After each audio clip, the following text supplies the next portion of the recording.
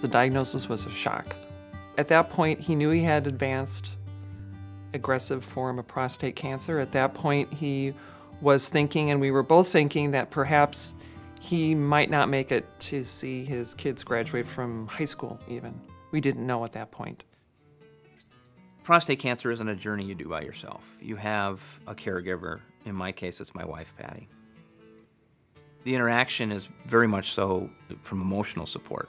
She is intimate to what I'm dealing with. She knows the drugs that I'm on. She knows the regimen that I'm on. She knows when I have to take my pills. You kind of rearrange your life more.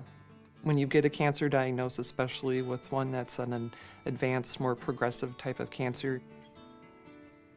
But we wanted to take advantage to do the things that maybe we wouldn't get to do later on, so we're going to do them now. Camping and biking, and Robin with his fishing, all those things were things that we enjoyed to do before, and now we were going to make sure that we did them now and not put them off until tomorrow. We look at it from a perspective that we want to spend more quality time with him. Because of that, it makes every time we spend with him, I think, a little more precious. We just kind of discovered that there were things that maybe we could do that would help him. Keeping things more natural, more organic.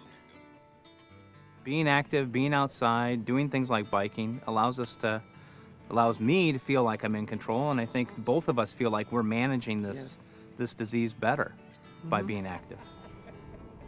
Seeing him enjoy it as well is also something that, helps us enjoy it a lot more too. We did this before, we're doing it again, and we're doing it a little differently now, but it's a continuation, and so I think that's important, because otherwise you let the disease win.